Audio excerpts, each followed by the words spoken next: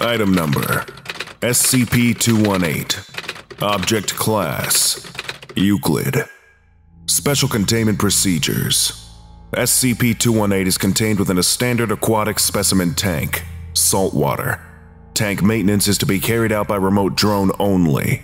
No further procedures are required. Description: SCP-218 is a predatory colonial organism weighing approximately 1,800 kilograms, consisting of several hundred parasitic lampreys of the family Petromyzontidae, designated Petromyzon animalis. Individual Petromyzon animalis specimens average between 50 and 90 centimeters in length and are similar in appearance to the common sea lamprey, Petromyzon marinus, with the primary exception of complex ultraviolet spectrum skin patterning.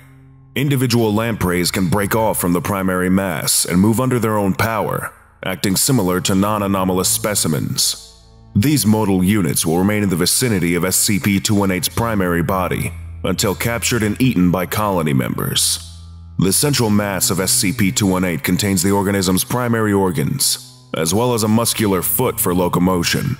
SCP-218 is capable of surviving out of the water for up to an hour, though it is greatly inhibited in mobility. Modal units of SCP-218 produce a paralyzing toxin, applied by bite or through the lamprey's mucus sheath. This toxin inhibits locomotor muscles and will numb the target to pain. All other internal and mental processes will continue unaffected. The paralyzing effect has not been observed to dissipate, and no effective counteragent has yet been discovered.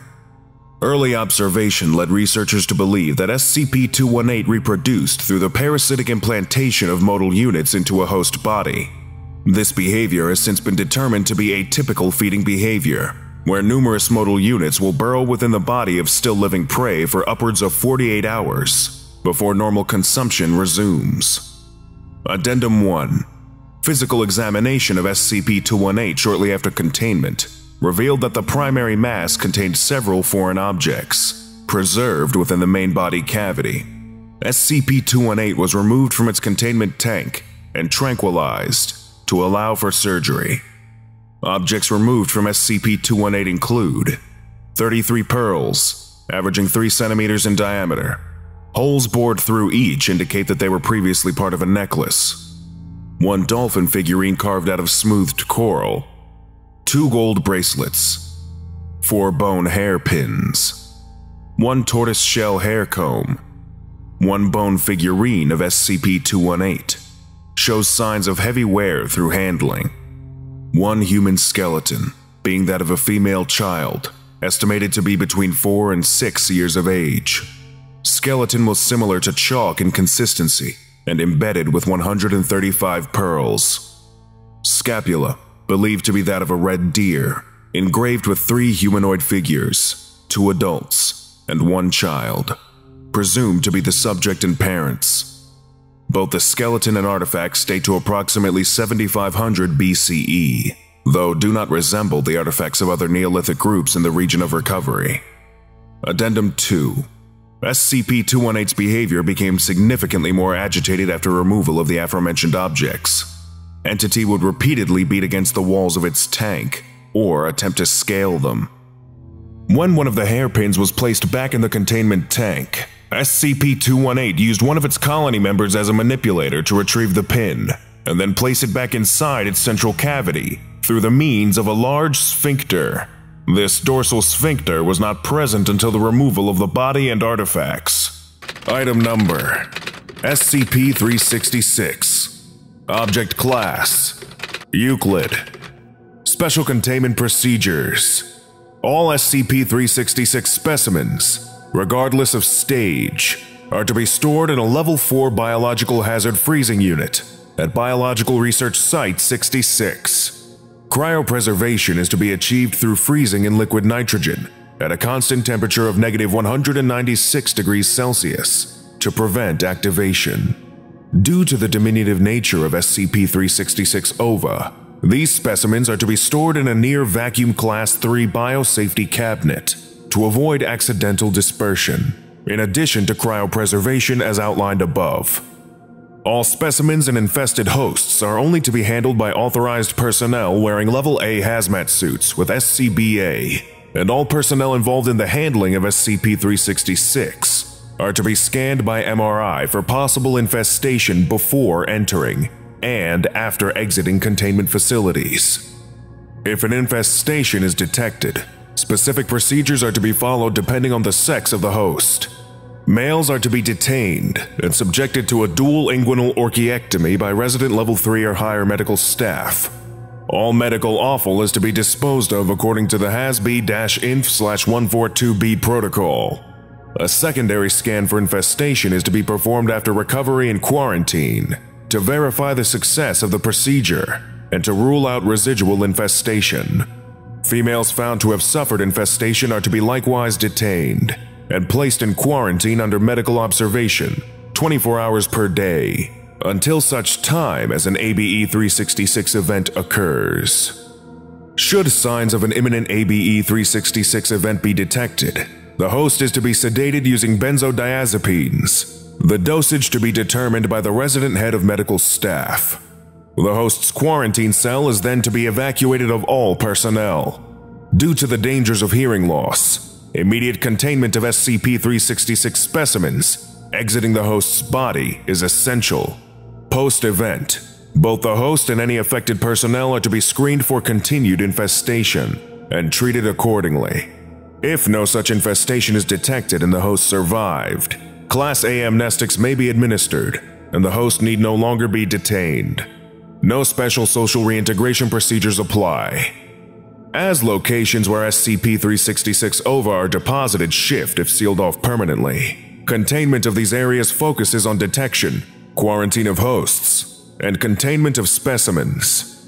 If celestial events known to trigger the appearance of SCP-366 ova can be foreseen, sites are to be closed down temporarily. If need be, ova may be harvested for research. In all other situations, ova are to be allowed to expire before sites are declared open again. If infestation is detected outside of Foundation control, hosts are to be detained and subjected to the stipulations above. The procedures outlined above are then to be applied to locations linked to these cases.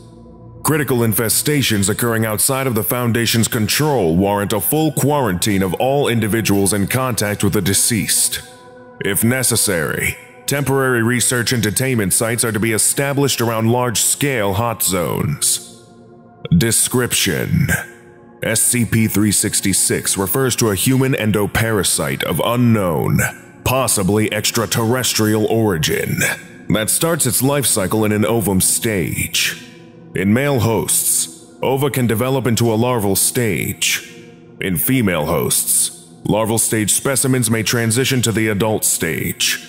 Larvae introduced to male hosts and ova introduced to female hosts live at most 3 hours before expiring, due to a lack of the hormones necessary for their further development. Attempts to cultivate infestations in other organisms have not yet yielded any results, with SCP-366 specimens of any stage expiring as expected when outside a human host. Ova measure approximately 1 micrometer in diameter and have never been recovered unfertilized. When encountered outside of a host, ova are dormant, with the embryo in developmental stasis. Larvae measure between 0.1 and 0.2 millimeters and display physical characteristics of the larva of Ochloratatus cantata. Despite this resemblance, research has indicated no DNA matches with that species, nor any of its family. Adult SCP-366 specimens resemble the larva of Tenebrio molitor, though they are significantly larger, 9.3 centimeters to 14.8 centimeters. Again, this resemblance is superficial only. Upon introduction of SCP-366 ova to a male host via inhalation or ingestion, specimens travel through the body to settle in the testes. An ovum stage specimen monitors its host's testosterone levels for between 27 to 32 days. After that period of time, any significant increase in testosterone over the usual levels will trigger a transition to larval stage. SCP-366 larvae lie dormant in the testes, waiting to be transmitted to a female host. Symptoms that male hosts may display at this time include muscle pains, fevers, and a small amount of blood in the host's urine. Larvae developed in male hosts are transmitted to female hosts through ejaculation. If ejaculation does not occur, larval stage specimens will remain in the host system indefinitely, waiting to be transferred to a female host. Lifespan has not as of yet been established for these larvae. SCP-366 infestation in female hosts occurs after unprotected copulation with infested males.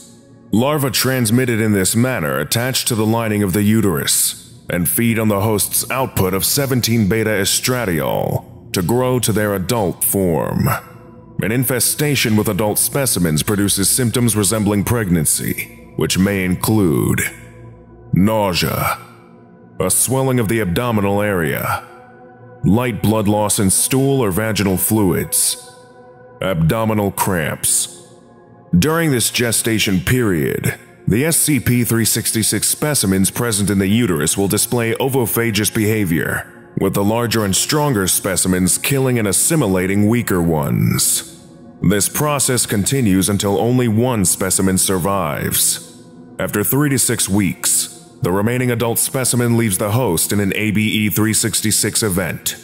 Specimens birthed in this manner will take flight through unknown means and attempt to gain access to the open sky. If successful, specimens will ascend towards the system at an average rate of 114 kilometers an hour.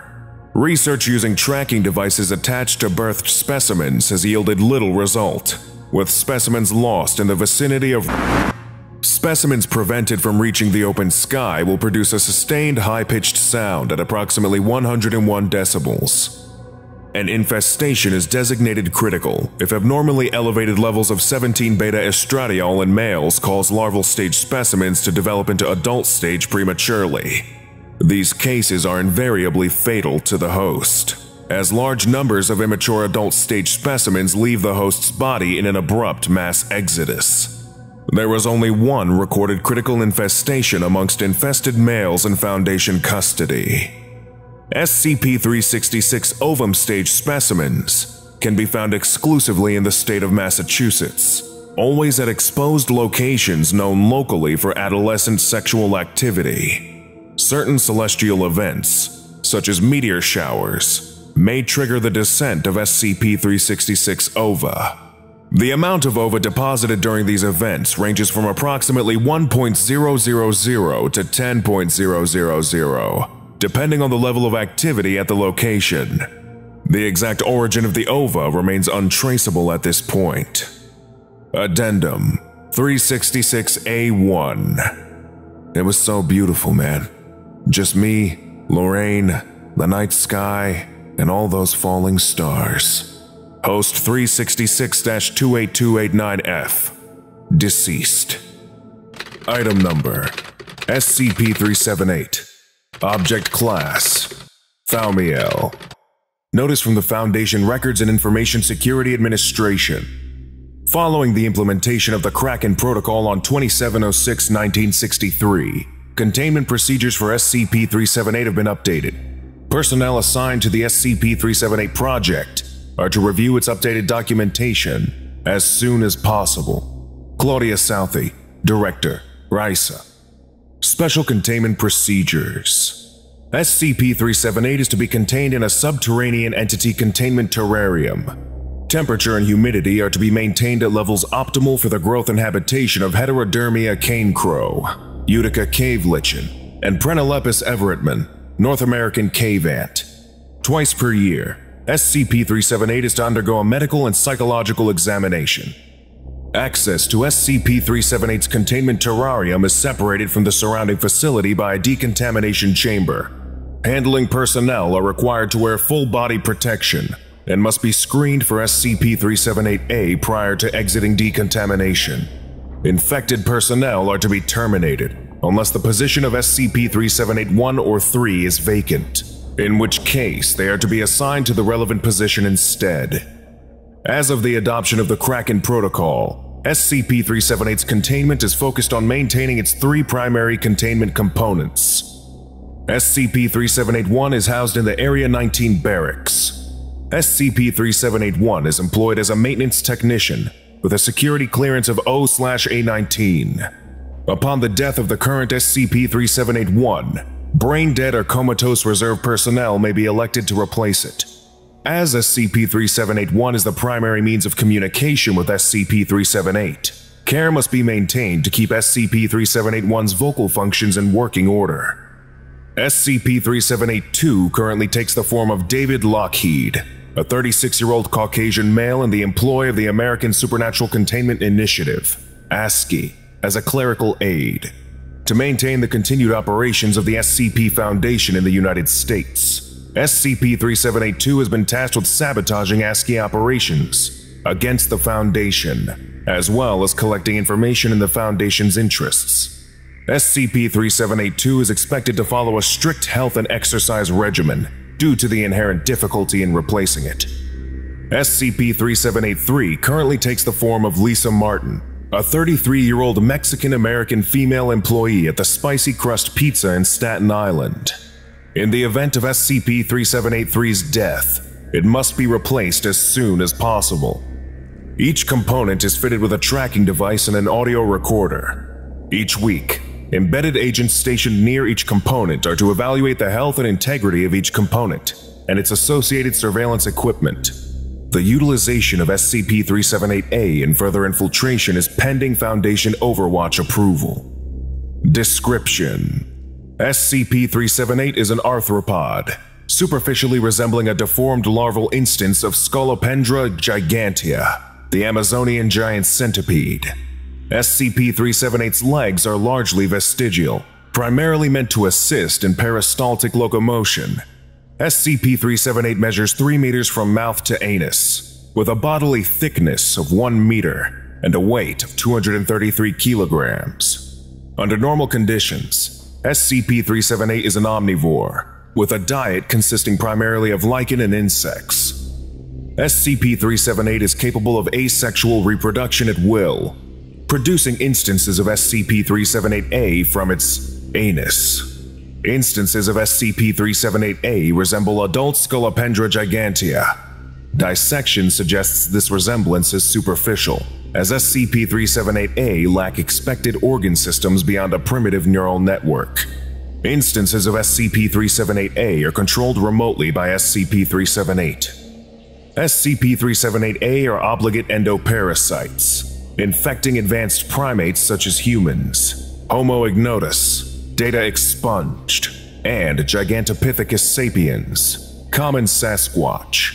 Upon infection, SCP-378-A integrates itself with its host's nervous system through poorly understood means, inducing brain death and extending SCP-378's remote control to the host itself. Vital functions and sensory input remain unaffected.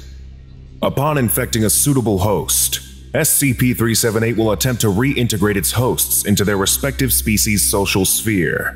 Once integrated, SCP-378 directs its hosts to indefinitely engage in the behaviors typical for its species, such as communal labor and social recreation.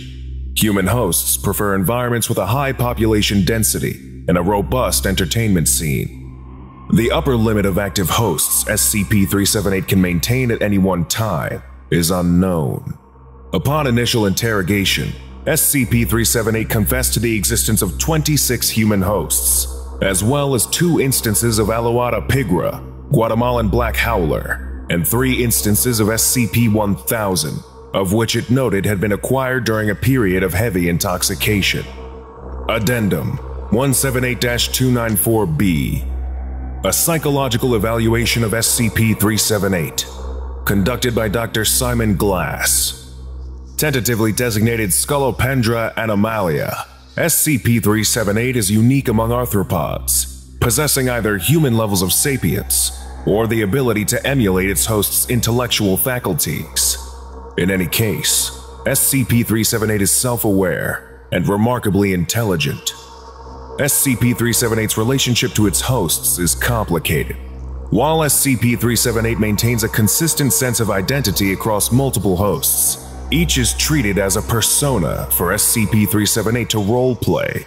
Hosts rarely interact with SCP-378 or fellow hosts, suggesting SCP-378 primarily utilizes its anomalous abilities for entertainment. This is further suggested by SCP-378's readiness to abandon such personas under duress. Aside from integration into human social spheres, host behavior is largely unique to each instance. Extroversion is relatively common.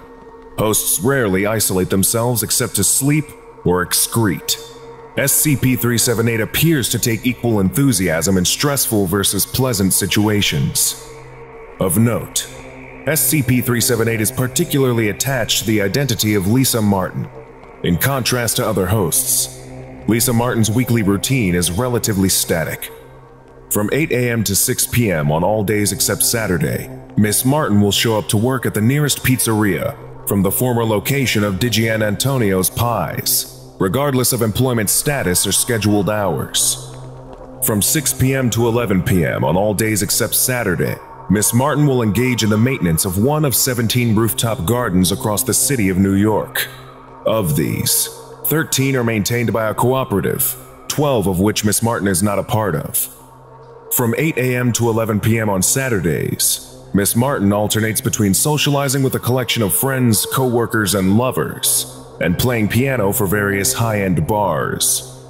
From 11 p.m. to 12 a.m., Miss Martin will shower and prepare for bed. Miss Martin will sleep from 12 a.m. to 7 a.m., when she will wake up and prepare for the next cycle. In the event of Miss Martin's death, SCP-378 will direct another host to assume her identity. Attempts to interrupt Miss Martin's routine have been unilaterally met with unusual levels of hostility from SCP-378 and its hosts. From Assistant Director Daniela Hayden, Classification Level Rise of 4, Employee Number 134. 2. Director Kelsey Feinstein, Classification Level XK4, Employee Number 87. Regarding. Identifying current hosts. Date: 27/04/1963. Director Feinstein. Mr. Song and Dr. Glass's work have revealed quite a bit about SCP-378. Most importantly, I do not believe it understands the significance of social dynamics, especially in regards to hierarchy and social capital. Several of SCP-378's identities held surprising positions of power. Indeed, two of them, David Lockheed and Alfonso Leoz, are beyond reach of the Foundation's current capacity to contain. Despite this, SCP-378 has shown a willingness to sacrifice such hosts in order to defend, replace, or otherwise maintain Lisa Martin. Odd, yes, but useful enough. It'd be a shame if something were to happen to Miss Martin and her friends, would it not? SCP-378 is sapient, but it by no means understands the significance of its actions. With a little bit of persuasion, David Lockheed might yet ascend from petty paper pusher for the ASCII, right where the Foundation most needs a puppet. And, if I'm not mistaken, Spicy Crust Pizza can always do with a second franchise. Proposal: employing SCP-378's anomalous abilities to defend Foundation operations in the United States. Council vote summary: approved. Proposal accepted. The Kraken Protocol has been initiated. From Senior Researcher Sang-Hun Song, Classification Level Gamma U3, Employee Number 148. 2. Director Kelsey Feinstein, Classification Level XK4, Employee Number 87. Regarding delays in the Gamma U2677 project. Date: 21/07/1965. So, good news and bad news, Director. Good news, as I'm assuming you already heard. With the plans for construction of Site 56, all thanks to a certain Mr. Lockheed, the Kraken Protocol's getting a much-needed expansion. With its relative proximity to both the Lily of the Valley Nexus and the Pacific Northwest, it's a perfect opportunity to expand the scope of SCP-1000's containment, while ensuring the ASCII doesn't suck LOTV dry before we get to it. For all its oddities, SCP-378 appears to be delighted at the prospect of a change in scenery. I can't imagine a tropical centipede grub likes having a sphere of influence limited to New England of all places, but that's besides the point. its A was compliant enough on the way there. Which leads me to the bad news. Rupert Tremont's a fun little guy, agent of the FBI's unofficial Unusual Incidents Unit, and all too stupid to trust Agent Ryans with his drink while he went to the restroom. After that, it's a matter of transport back to Provisional Area 56 in Black Rock, and a centipede down the gullet. Problem comes up when 378 tells us it can't establish a connection. Now, Tremont's still alive, so that's not normal. We run a number of tests, try to figure out what went wrong. And that's when we see a different centipede in his head, where our centipede usually goes. More to come, but I have a bad feeling about this. Item number: SCP-395. Object Class: Euclid. Special Containment Procedures. SCP-395 is to be kept in the center of a locked room at least 10 meters wide. No female personnel are to be allowed into SCP-395's room under any circumstances. The room is to be guarded by 2 male personnel at all times. Any unusual behavior should be reported immediately. Any independent movement on the part of SCP-395 should likewise be reported.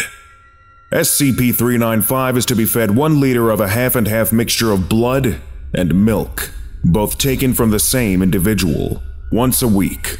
Failing to follow a regular feeding schedule will cause SCP-395 to increase its range at a rate of 10 meters per day without food. If it has not been fed for more than 1 week past its expected time, it will begin to... Description: SCP-395 is a human fetus, approximately 7 months into its development, contained in a specimen jar. The jar is filled with a standard formaldehyde solution, with traces of blood.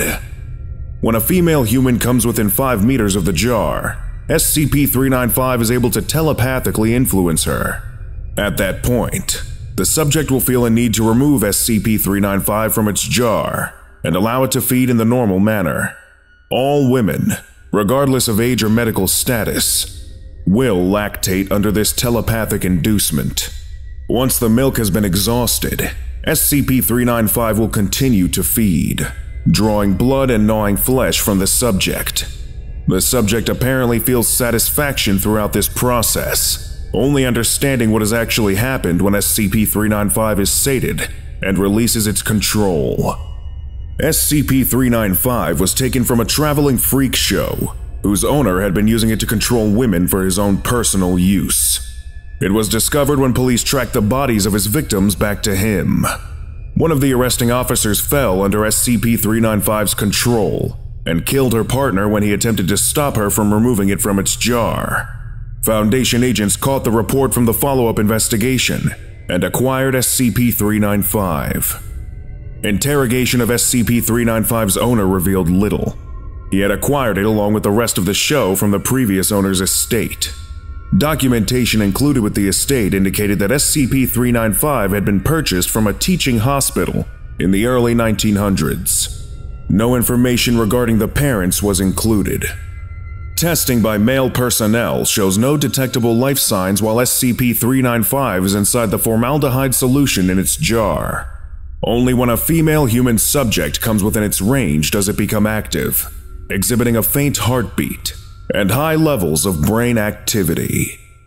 Item number: SCP-400. Object Class: Euclid. Special Containment Procedures.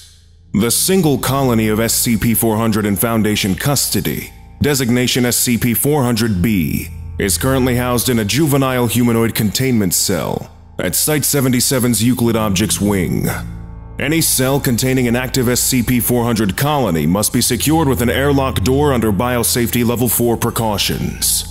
Any openings for ventilation must be covered by a metal screen with gaps no greater than 0.2 centimeters in diameter, followed by aerosol filter 400 AF to be changed monthly and remanded to on-site chemical research personnel with Level 3/400 clearance.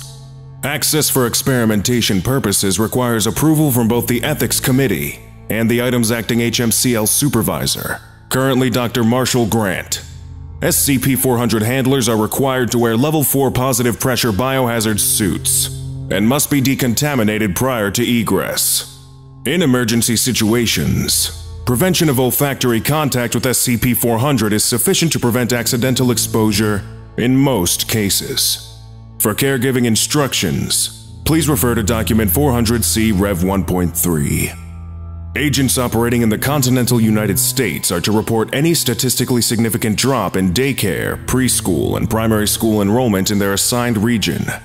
Elements of MTF Beta 7, Maz Hatters, are to remain on call for identification, research, and termination of active SCP-400 infestations. Locations found to be infested are to be quarantined using Cover Story 139B, Bubonic Plague. Media inquiries are to be categorically denied, and all agents of the press demonstrating interest in the quarantine are to be detained and administered a Class B amnestic prior to release. Foundation personnel affected by SCP-400 are subject to quarantine of up to 3 weeks. If by this time anomalous effects have subsided, personnel are subject to psychological evaluation prior to return to duty. If anomalous effects are still present after the administration of a Class A amnestic, remaining personnel may be reassigned to non-anomalous research, administrative, and medical positions. Civilians exposed are to be administered a Class A amnestic prior to release. Please refer to Document 401R for reintegration instructions by geographic region. Damage control for infestations affecting population centers of 500 persons or more may employ amnestic agent NUE-2 locally, if necessary. At least one active SCP-400 colony must be collected from all subsequent infestations and remanded to genetic research personnel with Level 3/400 clearance. Description: SCP-400 is the collective designation for an anomalous species of arthropod similar to Armadillidium vulgare, or the common pill bug. SCP-400 individuals are morphologically similar to A. vulgare in appearance, but can be distinguished visually by bright red striping patterns on their dorsal carapace. Visual identification is only possible by individuals not under the influence of SCP-400's anomalous effects. SCP-400 is a parasitic organism, which feeds on human mammary secretions. Access to this food source is gained by habitation and manipulation of deceased human infants. Affected persons are subject to a Type 3 cognitohazard via a pheromone vector, which repurposes the natural child-rearing instincts present in all humans for its own feeding and protection. Those subject to this effect are unable to perceive SCP-400, or the damage it causes to infants. Exposure to D-Class assets has determined that the effect does not apply to video or audio surveillance, and that Level 4 biohazard precautions are sufficient in preventing the effect's onset. Personnel briefed on SCP-400's effects show no special immunity to the false perceptions created by the anomaly. As of 14/07/2005, the Ethics Committee has determined that future human experimentation with SCP-400 will only be allowed in unique and dire circumstances. As such, all information regarding SCP-400's relationship with humans and life cycle have been compiled from extensive surveillance and interviews conducted in the site of SCP-400's discovery. Conclusions are based on an observational period from August 2003 through July 2005.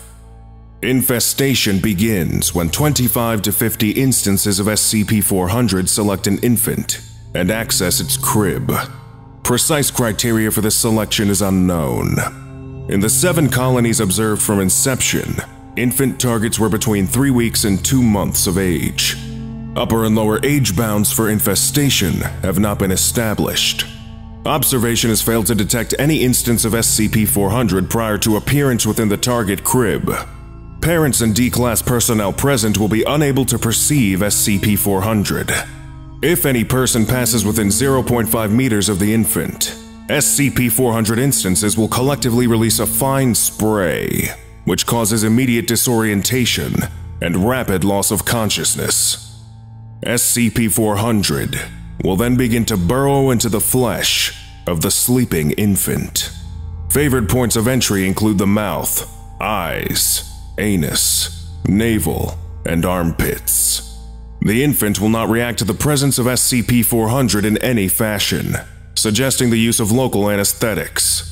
Cardiopulmonary activity in the infant will cease within the first 40 minutes of this procedure, and within 3 to 5 hours, movement will resume, followed by strained vocalizations.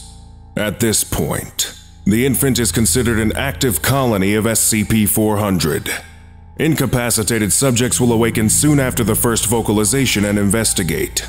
Parents or other adults present within earshot will also show interest as per normal for distressed infant vocalization.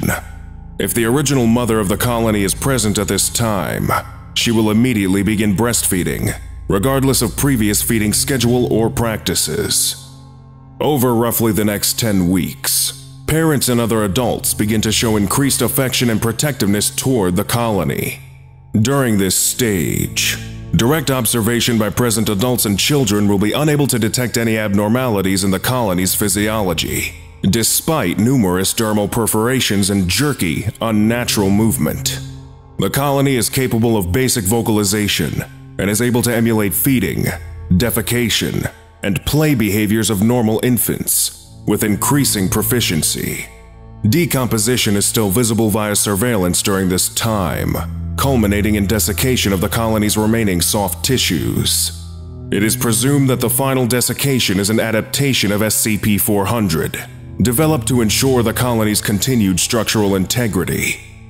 By the end of the 12th week, all observed colonies exhibited increased size, such that individual instances of SCP-400 are visible moving under the skin.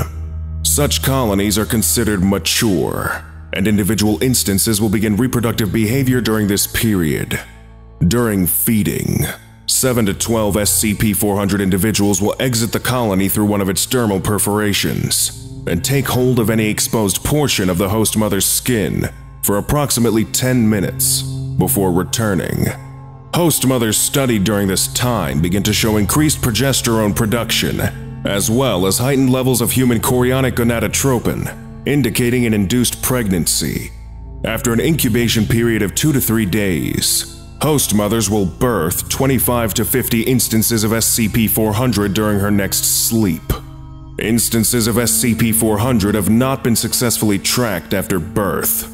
Maximum interval of dormancy before SCP-400 must initiate another infestation is unknown. After breeding behavior begins, the cycle will repeat once weekly for the duration of the infestation. No natural limit to SCP-400 infestation timeline has been observed. Of recorded infestations to date, all have occurred in the southeastern United States in rural or mountainous areas, and in some cases, have gone unnoticed for as long as 9 months. Improved detection and extermination of SCP-400 instances is considered a high research priority. Addendum 401. Interview 425. Forward. 25th in a series of interviews conducted during the infestation of 2003. Mrs. B, interviewed by Dr. Marshall Grant, Agent Fabian Pertucci observing. Mrs. B has served as host mother to SCP-400-A and SCP-400-B simultaneously. The advanced state of decomposition suggests the colonies have been active for over 2 years. She and her deceased twins are considered strong candidates for patient SCP-400-0. At the time of interview, Mrs. B was isolated from SCP-400 for 15 days. Interview conducted on 10/7/2005. Dr. Grant. Good afternoon. How are we feeling today? Mrs. B. Where are my babies? What have you done with my babies? Dr. Grant. Your children are being treated for possible bubonic plague exposure, ma'am. They will be returned to you as soon as possible. Mrs. B. Subject strikes table. Oh, that's bullshit. You can't keep them from me. You have no right to keep a mother from her children. Tell me where they are, or so help me when my husband's lawyers hear of this. Dr. Grant. Mrs. B, we're on your side here. We want to help. If you'll just answer a few questions for me, we'll do everything we can to let you see them this afternoon. Mrs. B, I've already told you on the form. They're 3 months old, male, names expunged, identical twins, weigh about 10 pounds, They don't have any allergies. What more do you want from me? Dr. Grant, you said 3 months old? When were they born? Mrs. B, February 5th, 2003. Now will you… I'm sorry. I love them so much. Never thought I would be much of a mother, but they have been such a joy. After my husband died, subject is silent for 15 seconds. They mean the world to me. I don't know what I would do without them. Not a day goes by I don't feel blessed. Dr. Grant, I imagine you must. For the record, you're aware of today's date. Mrs. B, it's July the 10th, 2000 Huh, well that's funny. I could have sworn they were only 3 months. My, time does fly. I must have a picture of them here somewhere. Subject accesses personal effects and produces a portrait of SCP-400-A and SCP-400-B prior to infestation. Here it is. Aren't they just so beautiful? Dr. Grant. Yes, ma'am. Now, has there been anything peculiar about your boys? Mrs. B. Well, there was that time in May when that doctor… No, nothing at all. If anything, they're doing too well. So healthy and full of life. I swear, little said Mama just yesterday. Dr. Grant. I'm sorry, what was that about a doctor? Mrs. B. Yes, he came to the house after they… 3-second pause. Subject visibly confused. I didn't say anything about a doctor. Let me see my children, please. They're probably starving by now. They need to be fed. Agent Pertucci. Inaudible to Mrs. B. We're losing her. Come back to it. Dr. Grant. I assure you, ma'am, we're giving them the best care possible. Mrs. B. With that awful formula, I'll bet. Threw up the last time I tried that. Neither of them has touched it since. No, it's natural breast milk for them 100%. My obstetrician said that they'll need it for at least another 3 months, and I'm not about to take any risks. Dr. Grant, isn't 2.5 years a little long to be breastfeeding? Mrs. B, they're only 3 months old. Dr. Grant, but just now, you had said… Mrs. B, I know what I said. It's your fault. Got my head all turned around. Dr. Grant, I'm sorry if I've confused you, ma'am. It's just… Mrs. B, who the hell are you people anyway? Let me see my babies. At this point in the interview, Mrs. B refused to answer any further questions and exhibited increased emotional distress and separation anxiety. Post-interview medical examination revealed extensive ovarian and uterine trauma, in excess of all other host mothers examined. Mrs. B was administered a Class A amnestic when observations were concluded, and is currently under Foundation surveillance as a person of interest. Addendum 402. As of 14/7/2010, SCP-400-A and SCP-400-B have been active in Foundation custody for 5 years, indicating that colonies may be able to survive indefinitely if continually provided with food. Level 4 biohazard precautions have successfully prevented not only reproduction of SCP-400, but also the spread of all cognitohazardous effects within Site-77. Limited access for experimentation may be granted with approval from the Ethics Committee and SCP-400's HMCL Supervisor, currently Dr. Grant. Please allow up to 30 days for review prior to beginning any new line of experimentation. Addendum 403. On 5/10/2010, SCP-400-A ceased activity while in containment after ingesting an experimental nutritional supplement, allowing medical examiners to dissect the colony. Despite desiccation and decomposition, muscle tissues remain responsive to electric stimuli. Highest concentrations of SCP-400 can be found in the stomach, mouth, brain case, and spinal column. Of particular note is the presence of individual specimens periodically along major motor nerves in the extremities, indicating an unprecedented level of communal intellect, utilizing the infant's extant neural architecture. Examination of the pheromones produced by individual SCP-400 instances has revealed several hallucinogenic, amnestic, and soporific compounds, which are capable of reproducing SCP-400's cognitohazardous effects. Analysis of several compounds has revealed similarities to Class B and C amnestics currently in use by the Foundation, indicating a possible security breach. Minimal risk. Aerosol concentrations of the mixture as low as 50 ppm have proven effective in initiating the effect. Further research into the genetic sequencing of SCP-400 is recommended. Lesson complete. To continue with your orientation training, subscribe to SCP Orientation right now, and make sure you don't miss any of our upcoming videos.